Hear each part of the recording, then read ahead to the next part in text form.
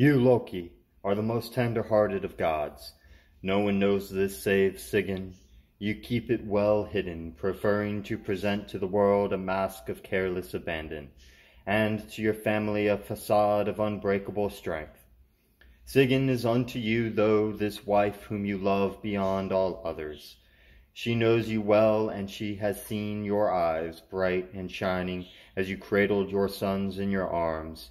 She has seen you when all masks fall away, as you play and wrestle with your children, those you have with her, and those wildlings, serpent, wolf, and lady of grace and death.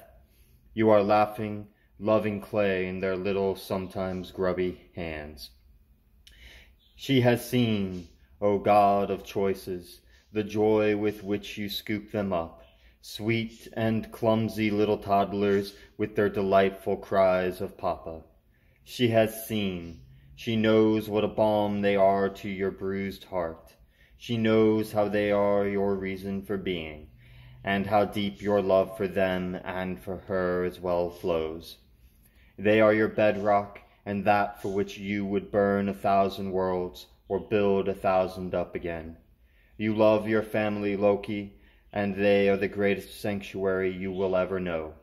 The home you have built with them is a haven flourishing and happy.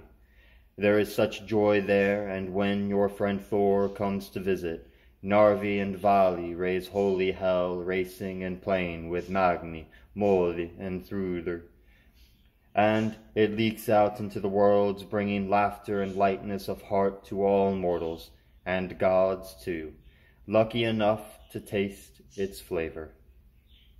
Sigyn knows these things and is satisfied. A good father and good husband are gifts beyond price.